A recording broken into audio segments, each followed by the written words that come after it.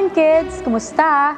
Are you ready to let your imagination fly high into the Cebuano sky and your wonder go under onto the depths of the Cebuano Sea? Have you heard of the Battle of Mactan when Lapu-Lapu fought against the Spaniard Ferdinand Magellan and protected his people from the Spanish forces? Our story today is about what happened after the Battle of Mactan, when the Spaniards came back to the Philippines and found the Santo Niño. So just like our previous stories, I'll be reading this afternoon's story in both English and Cebuano. So you better get ready. Okay, so this is our story. Handurawan, Season 2, Cebuano Histories for Children.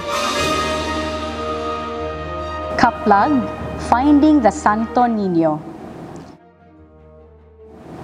44 years after the Battle of Mactan, the Spaniards returned to Cebu under the leadership of Miguel López de Legazpi.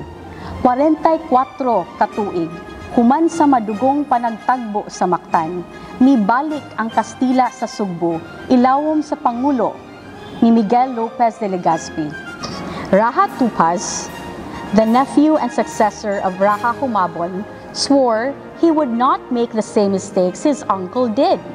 Si Raha Tupas ang pag-umangkon ug sumusunod ni Raha Humabon. Nanumpa nga di niya balikon ang mga kasaypanan nga nabuhat sa iyang uyuan. They would never welcome foreign invaders, especially Spaniards, again. Dili na gayod siya mupasulod og mga manunulong nga langyaw. But of course, the Spanish forces with their advanced warfare and weaponry overwhelmed them at the port of Cebu. Apan, ang puwersa sa mga Kastila, uban sa ilang mga hinagiban, nakapuliki kanila sa dungguanan sa Sugbo. Retreat! Raha Tupas called to his men. They fled inland and planned their next move. Atras! Tugon ni Raha Tupas sa iyang hukbo. Nanagan sila sa Ilaya ug nagplano sa ilang sunod nga buhaton. We need to drive them out of Cebu, Raha Tupas said. Let's start by cutting their access to food supplies. Kinahanglan mapapahawa nato sila, niingon si Raha Tupas. Atong sugdan ang pagputol sa agianan padung sa atong pagkaon. His men nodded and set the plan in motion. Miuyon ang iyang mga tawo o gipadagan ang plano. The next day, they came back with reports on the Spanish forces. Sunod adlaw, mibalik sila sa Taho, bahin sa mga puwersa sa Katsila. They've burned down our settlements, Raha, one of his men said. Our people had to flee, said another. Innocents have died because of them, a mother cried. Gisunog nila ang atong mga puloy-anan, Raha, niingon ang usa kanila. Di kinahanglan mubakwit ang mga tawo, niingon ang lain. Daghang inosente ang nangamatay tungod nila, nihilak ang usa ka inahan. Raha Tupas listened to his people, then rose to his full height and said, if we are to win against them, we need to pray to our deities for their blessing. Tell the Babaylans to prepare sacrifices and offerings to the child statue. He paused at the look on their faces. What's wrong? Naminaw si Raha Tupas sa iyang mga tawo. Dayon, mitindog siya og miingon. Kung gusto tang mudaog batok kanila, kinahanglan ta mag-ampo sa atong mga Diyos, aron bulahan ta. Ingna atong mga babaylan nga mag-andam og halad alang sa batang imahen. Nihunong siya og nitanaw sa ilang mga dagway. Unsay problema? The statue, one of his men stammered. No one has seen it since yesterday. Ang imahen, ni punga-punga ang usa sa iyang mga tawo. Wala na kini makit-i sukad kagahapon. Meanwhile, the Spaniards ransacked the houses they'd burnt down. The Indios had cut off their food supply, so they needed to look somewhere else to survive.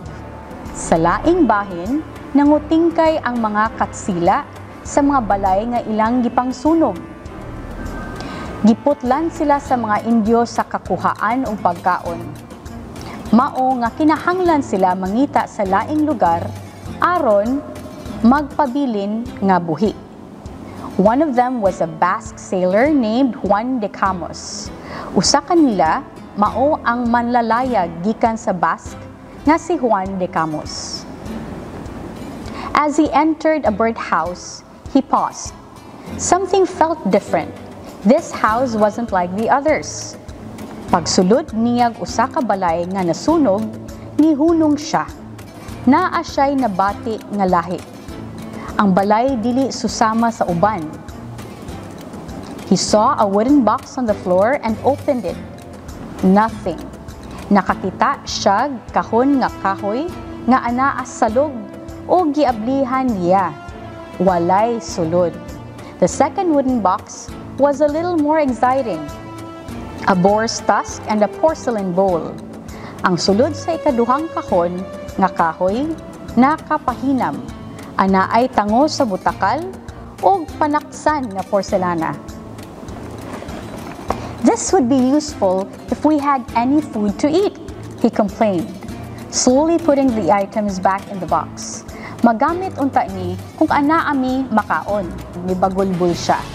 Ug hinay nga gibalik ang mga butang sulod sa kahon. But he felt something pull him deeper into the house. Deeper and deeper until he saw the third box. Just looking at it, he knew this box was special. Apan, anaay nagbitad kaniya sulod sa balay. Pasulod hangtod nakita niya ang ikatulong kahon. Pagtanaw pa lang niya, kahibaw siya nga espesyal ang kahon. The outside was made of the same wood as the other boxes, but it had a cord wrapped around it. Ang gawas sa kahon, hinimo sa susamang kahoy sa mga ubang kahon. Apan, anaay higot nga naglibot niini. He untied the cord and opened the box, only to find another box. Camus ran a hand on the wood surface. Iyang gitangtang ang hikot o giabli ang kahon. Apan, anaa pay laing kahon. Gihikap ni Camus ang ibabaw sa kahon. Pine, he murmured. This smaller box is made out of pine, but pine trees don't grow here. Where are you from? Camus opened the pine box and gasped. For the body of God, I found the Son of Holy Mary. Pine, niyaw-yaw siya. Kining gamayng kahon, hinimo og pine. Apan walay kahoyng pine nga nitubo aning yuta. Diin kaha kagikan. Giabli ni Camus ang kahon o nakahingal siya. Sa lawas sa Ginoo, nakaplagan nako ang anak ni Santa Maria. He must have shouted in his excitement because his crew rushed inside, concern and curiosity on their faces. Nakasyagit siya sa iyang kahinam kay nihas magpasulod iyang mga kauban, kabalaka o kakuryoso sa ilang mga dagway. Then they too stood awestruck as they beheld the statue inside the box. It was a boy standing, holding a gilded globe in his left hand and raising 2 fingers of his right hand in benediction. Apan sila sab, nagtindog sa kalisang sa ilang nakitaan nga imahen sulod sa kahon. Usa ka batang lalaki nga nagtindog, nagunit og bolang bulawan ug nag-isa sa duha ka tudlo sa iyang tuong kamot nga murag ng bendisyon. The statue wore a kind of tunic, and around its neck were a chain and cross of gilded lead. A red velvet bonnet on its head completed it. Nagsuot ang imahen og sinina ug sa iyang liog anaay kwentas nga naay krus hinimo og bulahang dulog. Anaay pulang bonnet nga sidahon sa iyang ulo. It's in perfect condition, a crewmate said in awe. Maayo pa kaayo ang iyang kahimtang, usa ka tripulante miingon sa kalisang.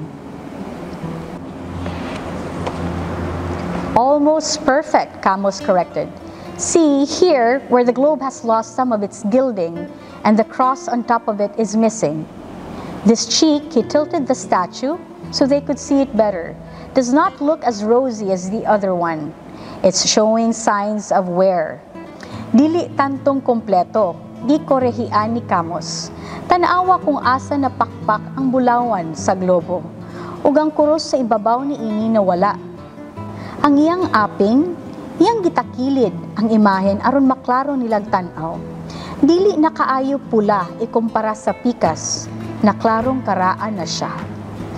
We must bring it to the adelantado Legazpi, someone said. Kinahanglan dadon ni nato mi adelantado Legazpi. Kamos nodded and carefully placed the statue back in its pine box. Securing everything with a cord, he turned to his crew. Let's go! Nitando si Kamos ug hinay niyang gibutang ang imahen balik sulod sa kahon nga pine. Human niya gihigot kini, nilingi siya sa iyang mga kauban. Tana! Legazpi was overjoyed upon seeing the statue. With tears still in his eyes, he quickly turned it over to their Augustinian friars for safekeeping and wrote letters to the Viceroy of Mexico and the Spanish king, asking for help. Tumang talipay ang gibati ni Legazpi sa pagkakita sa imahen. Ana ay luha sa iyang mga mata, samtang iyang gihatag kini ngadto sa mga Agustinian nga mga pare.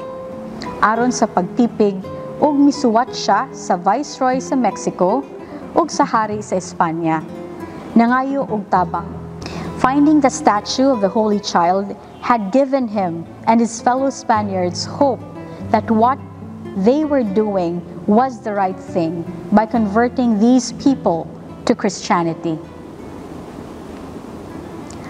Ang pagkaplag sa imahen sa balaang bata nakahatag kaniya ug sa iyang mga kaubang katsila o paglaom nga sakto ang ilang pagahimuon nga pagdani sa mga tawo ngadto sa Kristyanismo. A bamboo cross was later set up in the house by Kamos to indicate the very place where the image was discovered. Giugbukan og kuros nga kawayan nilang Kamos didto sa balay kung diin nakaplagan ang imahen. The same place today is the site of Basilica Minore del Santo Niño, the home of the icon since.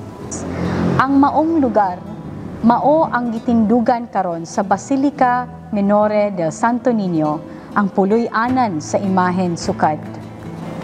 It did not take long for his men to receive word from Raha Tupas. He wants to meet, they reported. The Raha is willing to provide us with gold and provisions in exchange for the statue of the Holy Child. Wala magdugay ang mga katsila na kadungog gikan ni Raha Tupas. Gusto niyang makikita. Miingon sila ni Legazpi. Mutugot siya na mohatag kanato og bulawan o pagkaon, iuli lang ang imahen sa balaang bata.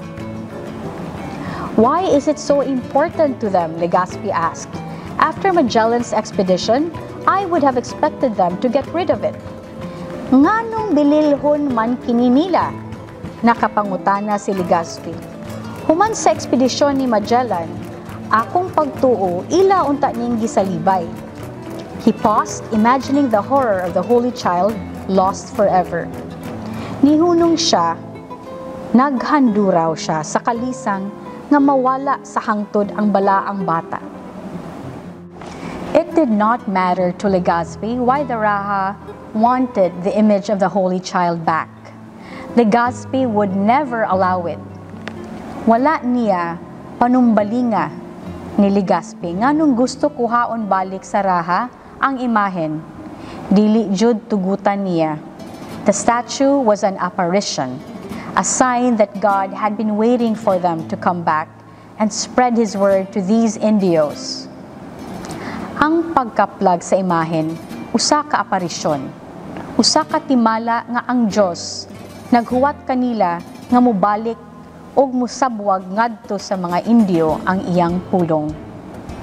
This image will be the center and the sun that will give light to our conquest. Legazpi vowed to his men. When all hope for evangelization seems lost, we need only bask in his image and remember what we're here to do. Ang imahen, mao ang kinataliwad-an og adlaw nga maghatag og suga sa atong kadaugan. Panaad ni Legazpi ngadto sa iyang mga tawo. Kung tanang paglaom alang sa ebanghelisasyon mawala, kinahanglan lang nato mutan-aw sa iyang imahen ug hinumduman unsa ang atong gibuhat diri. The apparition will be the foundation of our success, an officer exclaimed. Everyone else clapped and cheered. Ang aparisyon maoy sukaranan sa atong kalampusan. Mituaw ang usa ka opisyales. Ang tanan ni pakpak og nagmaya. Legazpi nodded and gave them their next order. Tell the Raha, I will meet with him and listen to his demands. But, he paused again, I also have some demands of my own. Nitando si Legazpi ug nihatag sa iyang mando. Ingna ang Raha nga makikita ko kaniya ug maminaw sa iyang ibungat. Apan, nihunong siya sa pag-usab. Anaapod ko'y mga ibungat. Hi kids! How does it feel to know how the Santo Niño was lost and found? Whose house do you think it was where the image was found? Why did Raha Tupas and the Cebuanos want the Santo Niño back at a high cost, even if he won't welcome them back? Is there a good side and a bad side in the fight against the Spanish forces? Tell us what you think of the story, kids. Ask your parents or your teacher to send us a message at facebook.com/thekabilincenter. Also, there are questions at the end of this video that we will be posting so you can talk more about the stories with your parents or your teacher. So just remember that we have storytelling afternoons every second Friday of the month in Handurawan, Cebuano Histories for Children. Bye-bye, kids! See you again soon!